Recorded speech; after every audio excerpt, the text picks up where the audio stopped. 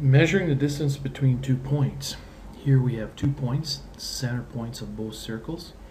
We want to measure the distance between those center points. We go up to inspect, we go to distance, we pick on the center point of the first circle.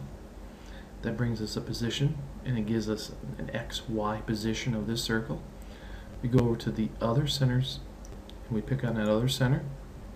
It switches to the XY position of this circle, gives me the minimum distance.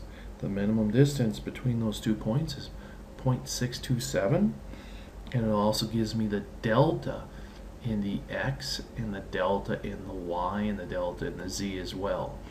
But the minimum distance is the shortest distance between 2 points, and that is the distance between 2 points, 0.627.